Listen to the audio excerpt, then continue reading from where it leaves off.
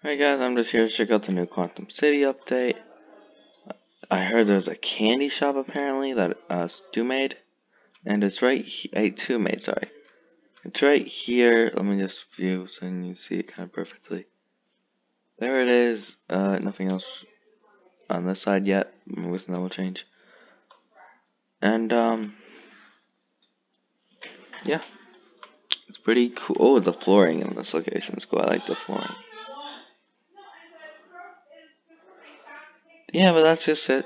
Candy shop, pretty basic location. I like it though.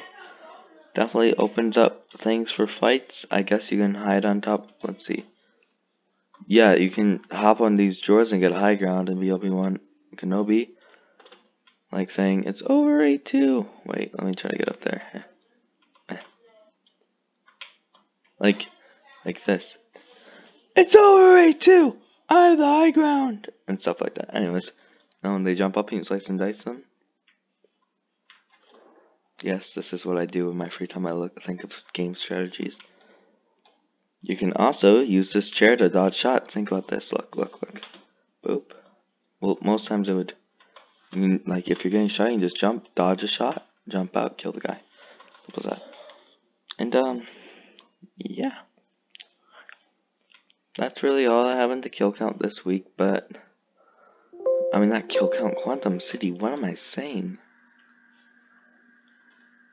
And then we got the mirror. But I'm guessing I'm a vampire, because when I walk through the mirror, there's no reflection, so I'm a vampire now.